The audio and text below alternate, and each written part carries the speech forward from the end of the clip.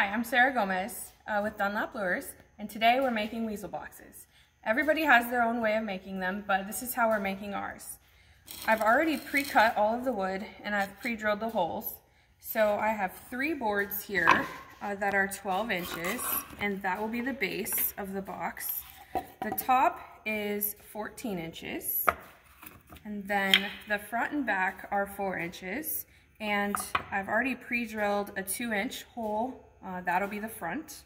And then this, I just had a 1/2-inch drill bit around. So this is the back side, and it just acts as a breather hole. So it drifts the scent in the box both directions. So, all right, we'll put this together real quick.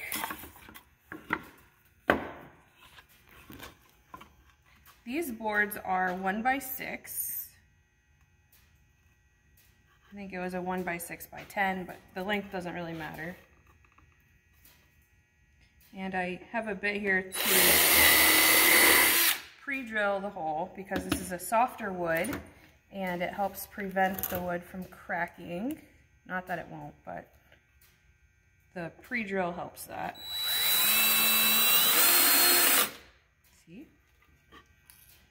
Cracked a little bit, but that's okay. The weasels don't care. The box doesn't have to be perfect. As long as you're having fun making them, which I am, and having fun setting them, that's the main part.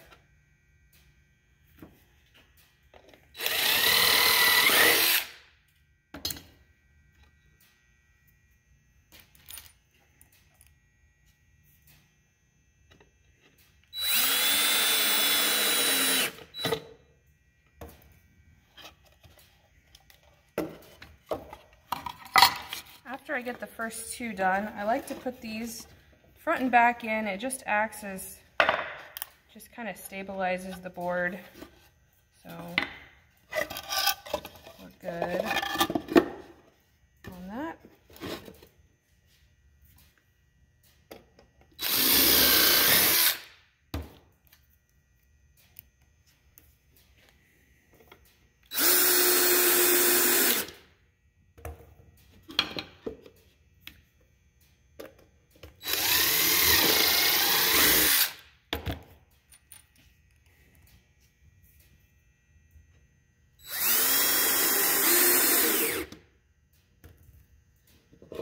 Okay, that part's done.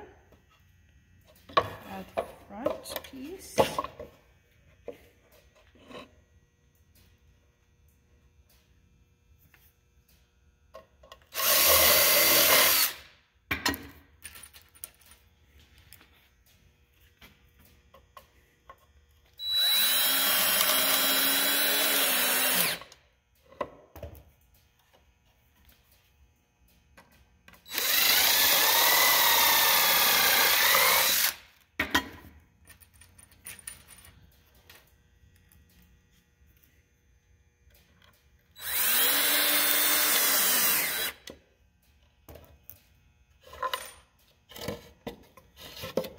Back piece.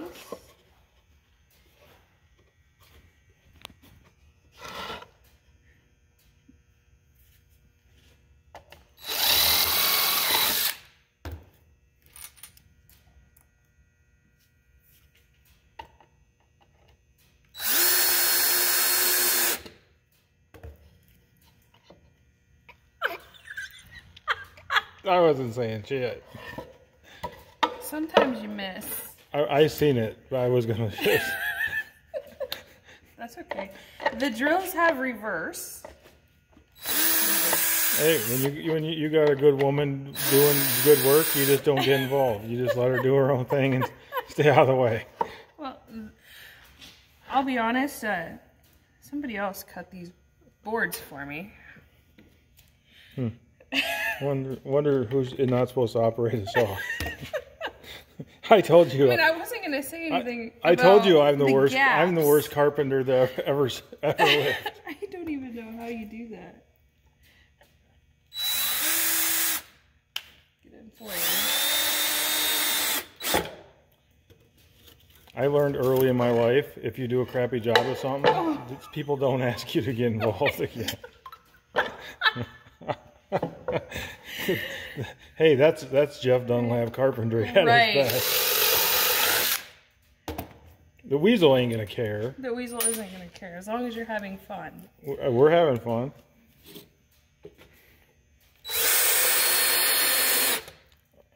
I mean, look at the scent that's going to come out of that box. Oh, God. He can only get in that big hole. He can't slip through them cracks.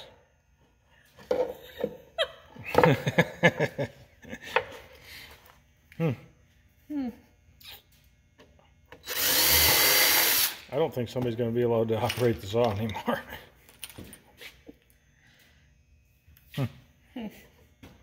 Guess I'll be making the make boxes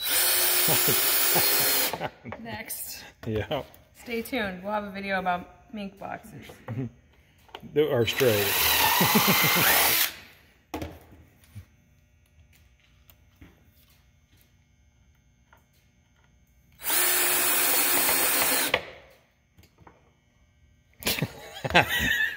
Hey, made with love. That's right. I don't care what anybody says. That will catch a weasel. That's right. All right. For the top piece, the overhang goes in front of the box, and I just use these nails here. Not exactly sure what they're called. I think they're called a duplex nail, but they have a little thing on the top, a little hinge thing. Since the wood is soft.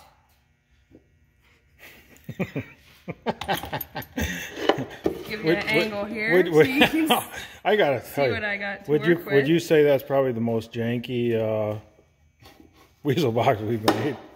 What happened right here? Is that like I'm not sure. the blade? I'm not sure. Okay. I don't think I did that. I think that came from Home Depot like that. Okay. Here we go. Let's get this thing finished up. They don't have quality. What? Apparently their wood's not quality. Because, I mean, look how crooked all that wood is. Uh-huh.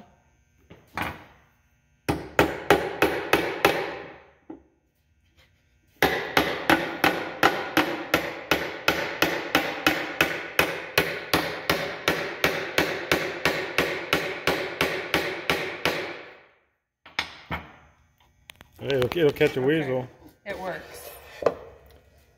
So? That's why you don't let somebody that can't cut wood straight with a cut saw do anything with this. All right. Well, here's because box. that's the one I got involved in, and you can see how janky it is. And those are the ones Sarah made that are like perfect. All right. Bait goes in the back of the box. A rat trap goes in the front of the box. And that's it. Close the lid. Find a good spot. Set it out. Good luck.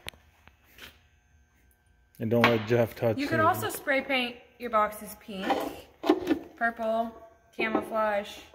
Have fun with them. Have your kids help you. Find a kid. Take a kid trapping. Have a kid. Have a kid. There you go. That's it. That's it. That's it. See ya.